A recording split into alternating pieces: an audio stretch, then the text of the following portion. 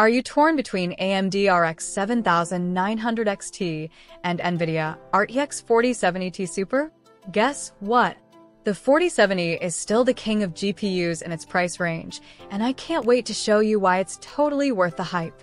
Today, we're diving deep into their features, performance, pricing, and more to help you decide which GPU reigns supreme for your gaming or professional needs.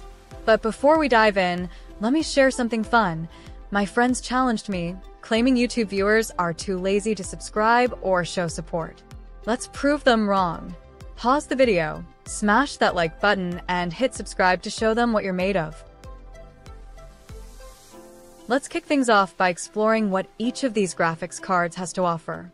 Positioned as top contenders for 4K gaming without breaking the bank, both cards promise high frame rates and robust performance.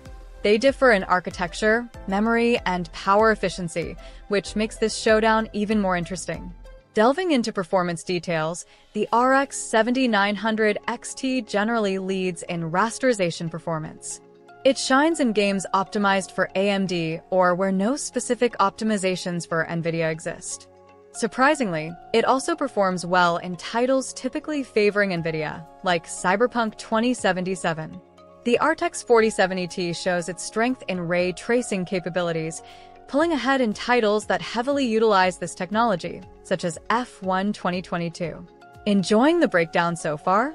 Don't forget to like and subscribe for more tech insights and updates. When considering pricing and availability, the RX 7900 XT initially had a higher price tag but has seen reductions, making it generally more affordable than the RTX 4070 in many markets. This shift in pricing makes the RX 7900 XT a more tempting offer for those looking to maximize their budget. On the positive side, the RX 7900 XT offers superior 4K performance in rasterization and a better price-to-performance ratio, as prices have dropped. However, it's not all perfect.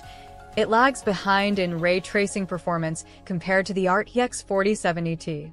For the RTX 4070 Super, advantages include stronger performance in ray tracing and path-traced games. However, its higher price point with less frequent price drops can be a drawback for budget-conscious gamers. When compared to other high-end GPUs like the RTX 4080 or the older RTX 3080, both the RX 7900 XT and RTX 4070 Super offer competitive performance for their price points. Each has unique strengths depending on game types and settings. The RX 7900 XT is ideal for gamers who want excellent 4K performance in rasterization at a better price point. It's suitable for those who can compromise on ray tracing performance. The RTX 4070 Super, however, is better for users who prioritize high-quality ray tracing effects in their games and can justify the extra expense for that visual fidelity. If your focus is on getting the most out of 4K gaming with excellent raster performance and you're okay with good but not great ray tracing, the RX 7900 XT offers great value. However, if you're looking for the best ray tracing performance at this price range, the RTX 4070 Super might be the way to go. Love what you're hearing? Smash that like button, subscribe, and ring the bell to stay on top of the